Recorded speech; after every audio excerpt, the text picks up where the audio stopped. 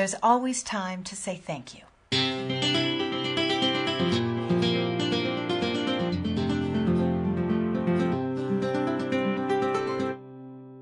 Time and how it works is a mystery. Yes, I know that great physicists have worked out theories and mathematical equations about time. But no matter what we say about time, we still haven't figured out how to make more of it. I will never get yesterday back. I can't make tomorrow come any sooner. But what has always comforted me is believing that God, who created the night and the day, who made the earth and the universe and light years and time warps and whatever else is out there, God is the God of yesterday, today, and tomorrow. Whatever happened yesterday, He can use for good tomorrow. Whatever is going to happen tomorrow, He can prepare us for today. That is why I love this little piece that someone sent me not long ago about prayer and what it means to pray right now for what we can only imagine will come to us in time. Dear God, I want to thank you for what you have already done. I am not going to wait until I see results or receive rewards. I am thanking you right now.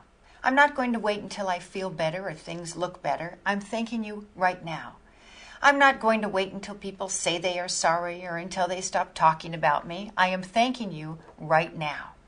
I'm not going to wait until the pain in my body disappears. I am thanking you right now. I'm not going to wait until my financial situation improves. I'm not going to wait until the children are asleep and the house is quiet. I'm not going to wait until I get promoted at work or until I get the job.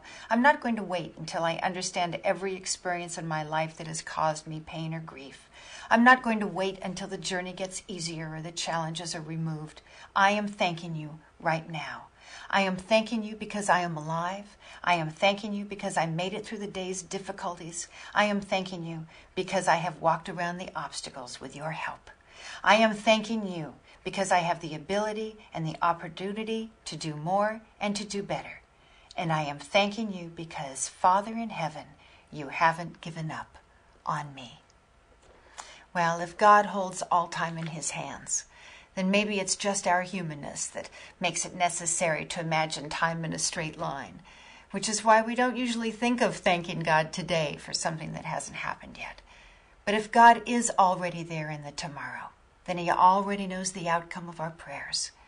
And so in some miraculous, mysterious way, his will has already been done in heaven, as it will be done on earth.